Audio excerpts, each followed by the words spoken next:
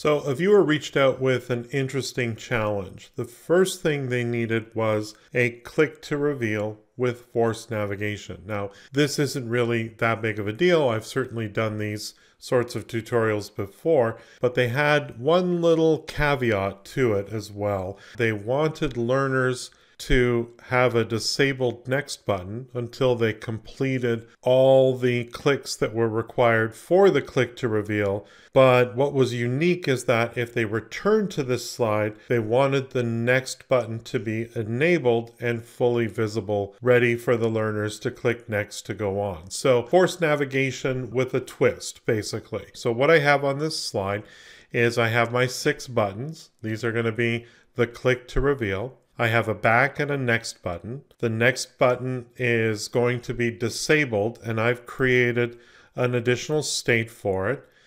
Just a quick note here that I've labeled everything. It's really important that you label everything to do with variables and advanced actions so that it's much easier to write those advanced actions. In this case here, I have an additional state. I disabled my rollover and down states just to keep it simple. But there's a disabled state where it's the same image except about 10% opacity. So it looks essentially grayed out. And the other thing that we have is we have this smart shape over here. Now this smart shape is a multi-state object. And I didn't change the object itself. Instead, what I did for all the additional states that correspond to the buttons that you can click, there are additional objects within those states. And this is something that not everyone knows you can do.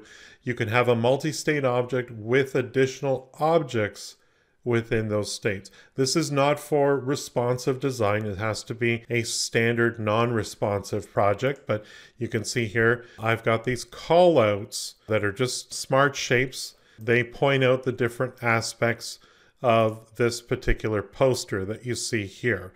These claims here, these items found in good adverts, I don't know if this is true or not. I just made it up. So just so you're aware that this is completely a made-up interaction.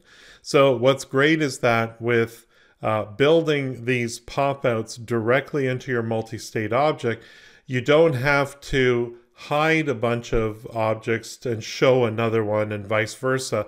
It keeps it real simple for you to write the appropriate advanced action. I've also set up in advance my variables because we're going to need to keep track of a few things. I have a variable for each one of my 6 buttons here. So button tracker 01, 02, 3, so on. And then I also have a complete interaction tracking variable as well. It's just called slide 01 visited. Actually, I'd probably give that a better name in the future. I might have called it slide 01 interaction complete or something like that. So those are all in place and you can use those for your advanced action.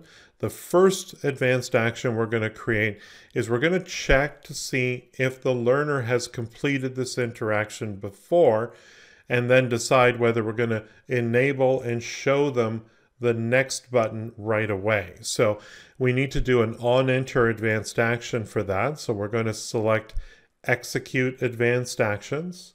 I don't have any scripts written yet, so I'll click on the advanced action icon.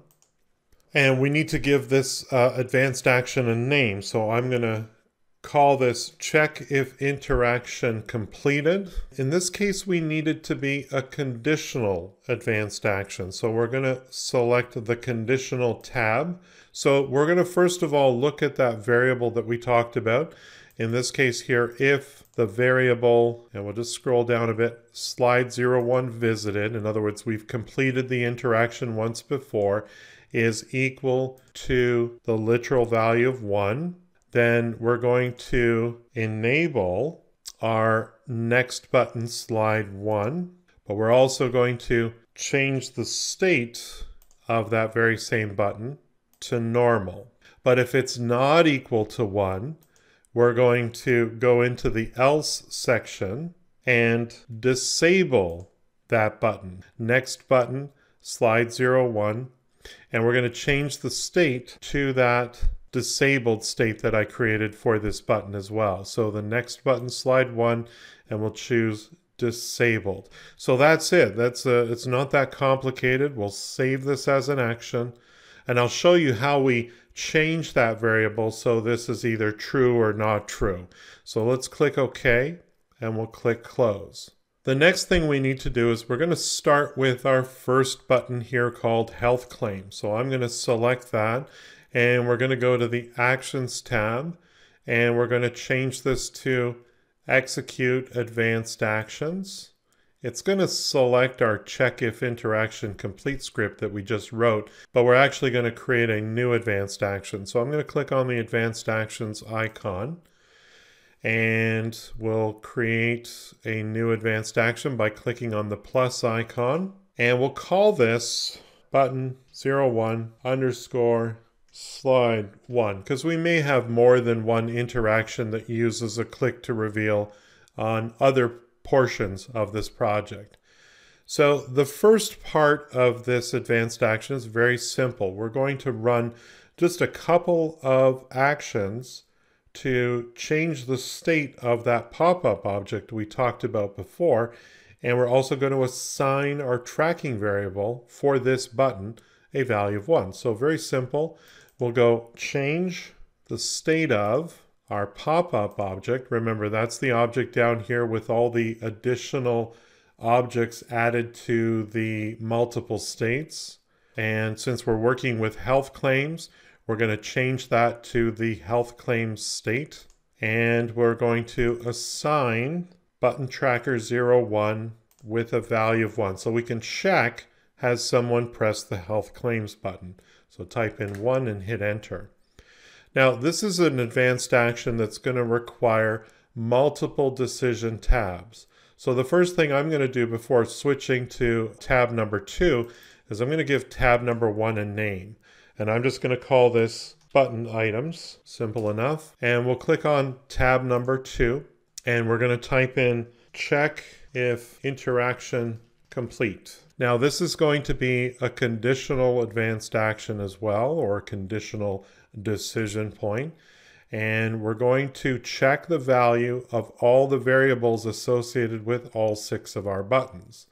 So let's create the first one here, variable button tracker 01, if it's equal to the literal value 1, and in this case, because we've just clicked it, it is. And rather than typing all that out again, actually there's a really neat feature in advanced actions that allows you to copy lines of script and paste it in, and you can do this multiple times. The only problem here is that I only have 4 if statements. So if you need additional lines for your script, you can actually use the insert icon, and I'll just add a couple of extra lines here, and we can select those and paste that in. Now, of course, I'm just checking for the same variable. Now all I need to do is just change this to 2, 3, 4, and we'll scroll down and get 5 and 6 here. There we go. So we're checking if all of the buttons have been pressed. In other words, all the tracking variables have a value of 1. What do we want to do? Well, we're going to enable, again, that disable enable command. We're going to enable the next button for slide 01. We're also going to change the state of that button to normal, so it returns to a nice bright white and is available to click. And last thing we're going to do is we're going to assign that special variable that we created to determine whether the whole interaction has been completed or not. So I'm going to use the assign command, and we'll scroll down to slide 01 visited, and we'll assign a value of 1. So before I move on and create the same advanced action for button 2, 3, 4, 5, and 6, I'm going to save this as an action, click OK, but I'm not going to click close at this point because I'm going to show you a shortcut for creating those additional advanced actions for button 2, button 3, and so on. Up here in the upper right-hand corner is a button that allows you to duplicate your action. and I'm going to press that right now. So it makes an exact copy of all the decision tabs and everything. Now all I need to do is just change this by changing the title to something a little more meaningful here. In this case, we're creating the advanced action for button 2, and we'll change that back to slide 01. And instead of changing the state of our pop-up object to health claims, we're creating it for the logo now. So we'll change that to product service logo. And we also want to make sure that we're keeping track of the variable associated with that button. So we'll change this to button tracker 02. And that's it. So now I've created another advanced action, and all of this remains the same because we're still checking to see if the interaction has been completed. Nothing changes on the second tab. The only thing you need to change are those 2 items from the first tab. So we'll update this action, click OK, and I'm going to repeat this until I have all 6 of my advanced actions written.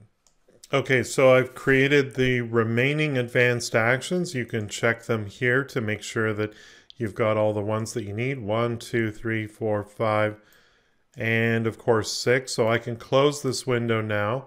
And let's just make sure that I've got the remaining buttons pointed to the right advanced actions here. So I'm just going to select all of them and execute advanced actions, and we'll choose number 2, and I'll just individually select number 3 and change that to 3, 4, 5, and 6. So let's test this out and make sure it works as expected. So let's preview in HTML5. Let's start this and see how it works here. We've got all 6 buttons. You'll notice that the next button is not only grayed out, but if I try to click on it, it's disabled. Nothing happens. So let's start the interaction. Let's start with health claims. There it is. So again, remember my multi-state object's over here, but it contains additional objects for each of those multi-states. Let's click the logo, specifications, taglines, endorsements, and how to contact. And you'll see when I click that last one, my next button became available because I've done all the steps that are required of me, and I can now proceed with the rest of my course. Now, if I move forward to the next slide and then return to the previous slide, it knows that I've completed this interaction already, and it makes the next button enabled and available for me right away. If you thought this video was useful, please like and share with your colleagues. If you need help with your next e-learning project, hire me. My focus is to create effective e-learning that achieves your business goals. Visit my website at captivateteacher.com, and don't forget to subscribe to my YouTube channel.